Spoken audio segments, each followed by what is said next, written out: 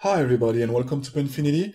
My name is Wo72 and today I just want to make something clear about the Bevelr because I receive a lot of confusing questions about why I'm not using CTRL B to do the operation of the Bevelr.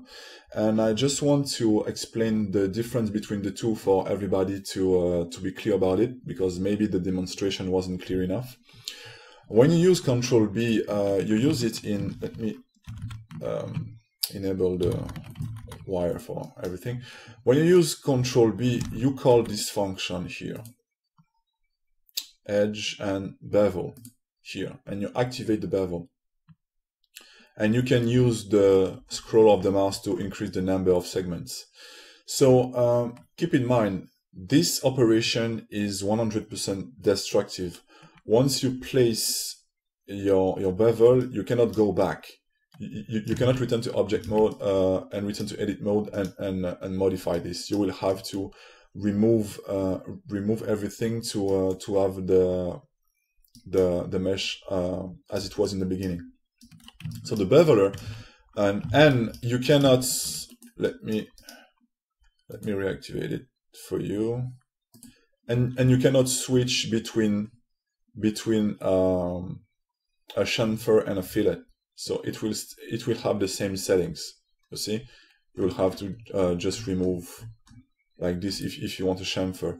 The difference between the beveler, it does that non-destructively. It will have a bevel modifier, so this stays absolutely editable. So you can modify the mesh if you want to. And the bevel, because it's a modifier, so it will adapt automatically.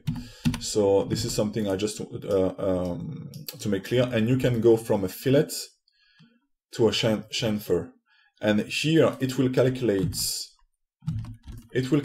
the number of segments to have a smooth surface automatically for you. As you can see, if I reduce it a lot, the number of segments I have here is not the same as here, you see, and it stays smooth.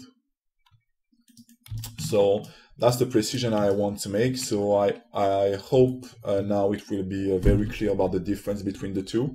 And yeah, maybe in the demonstration it wasn't specific enough, so I just make that video for everybody to understand.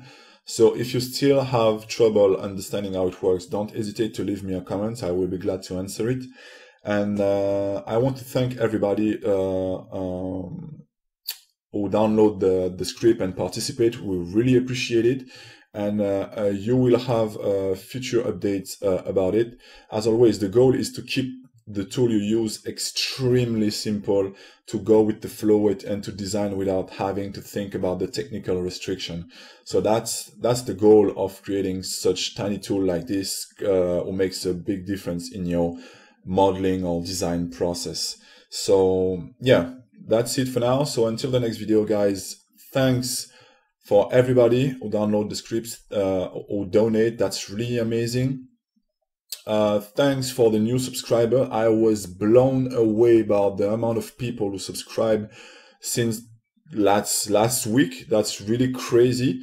So yeah, guys, stay tuned for really good content to come. And yeah, I wish you all to have a great day, to have a great year. And I hope it will be productive and amazing for every single one of us. And yeah, until the next video, guys, take care and see you soon.